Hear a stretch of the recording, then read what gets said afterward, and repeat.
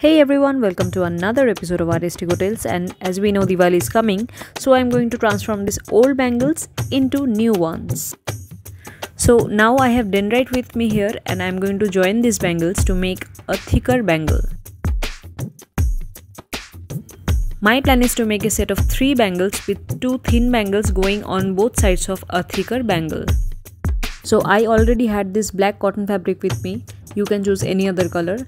I'm going to cut a ribbon-like shape from this cotton fabric. Now I am applying dendrite to both sides of the fabric and stick it in to prevent threads from coming out from the loose ends. Well, fabric glue would have been the best choice, but since I don't have fabric glue, I am using dendrite.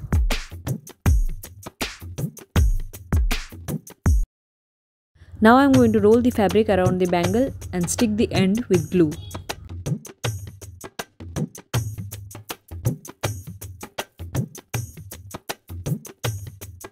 All these 3 bangles are now wrapped with fabric, and now it's time to let this dry for a few hours.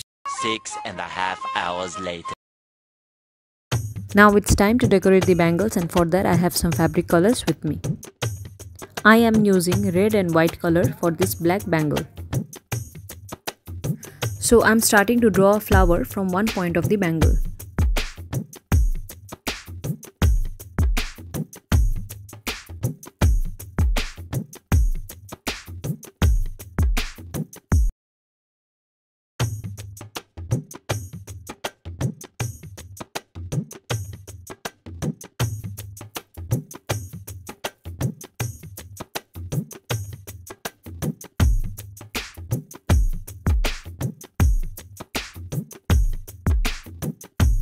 The second flower has to be drawn exactly on the opposite side of the previous flower to maintain equal distance.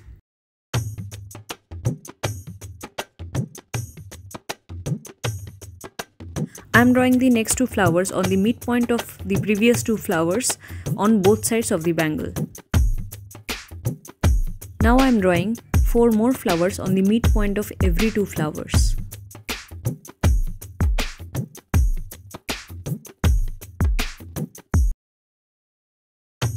Now it's time to add a few trinkets in between all the flowers.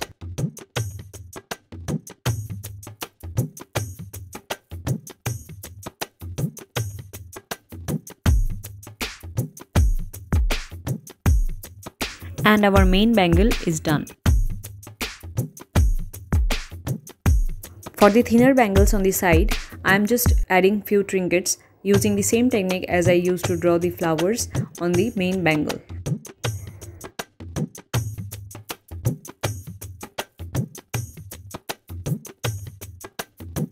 And my new set of bangles is completely ready. I am really happy how it came out, not only because I made it, but because I have made it from my old bangles, and this feeling is really satisfying. So you tell me, did you like it or not in the comment section, and also do not forget to like, share and subscribe. Please do subscribe guys, it's free, and show some love.